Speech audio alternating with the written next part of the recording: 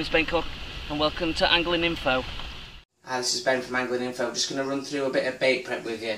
Got one of my videos which is fishing like a meat and hemp, it's like slurry kind of thing. We're fishing cube meat over top. So I'm going to show you how to prep the slurry, and I'm going to go through another one which is one of the other videos that we're going to do, which is a corn and pellet video.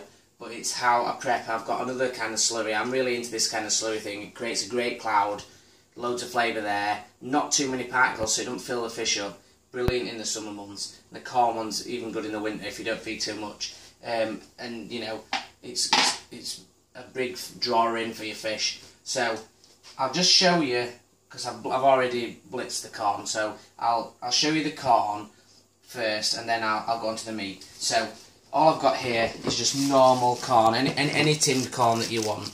And what I've done is I've put it in one of these blenders, and I've just put it all in with the brine, with everything in it, and just whizzed it up. I haven't took it the full way. If you can see, there's little bits of, some are full corn, some are half corns, and that just gives a real attraction, and you know, not too many particles there. The flavour and the cloud it creates is amazing. So all I do is I put a tiny bit of water in it when I go down to the pond, a bit of lake water, and I put some soaked either 2mm micros or 3mm micros in it, just to give it, you know, a bit of different texture in there.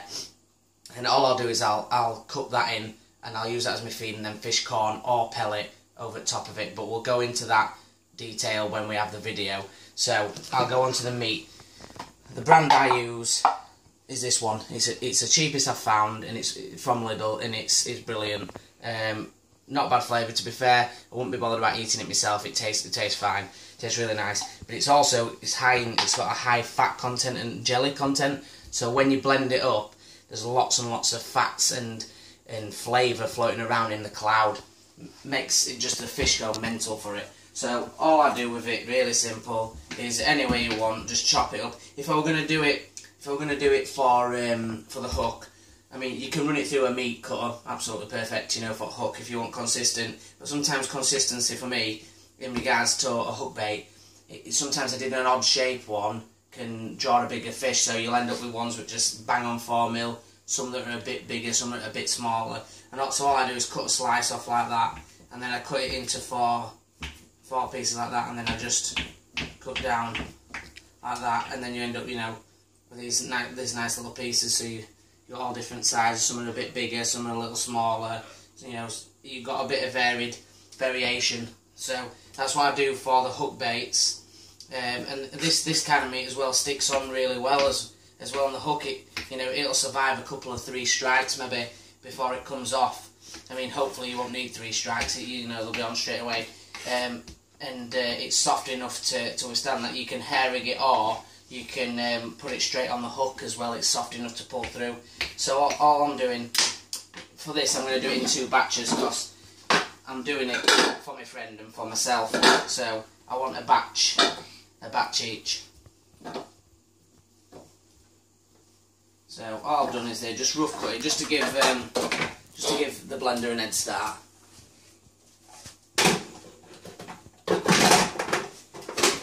And all you're doing then is just whizzing it up.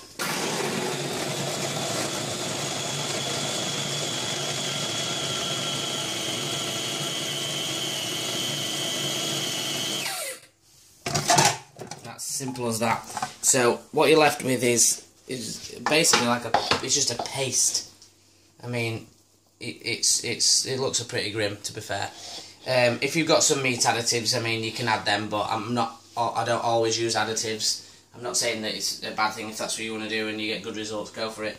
But all I'll do with that now is pour it into a bait tub, and I'll mix a full tin of hemp in, just a standard size tin or a little mini bag of cooked hemp, and a touch of water, not loads, but that'll slurry it up and it'll make it fantastic. When you watch the meat video, I'll go through how it's mixed, and you'll be able to see the finished product, where it's, you know, if you've not already seen it before, you'll see how it looks. But it's as simple as that. Now all I'll do with that is put it in a bag and take it to bank, and that's it.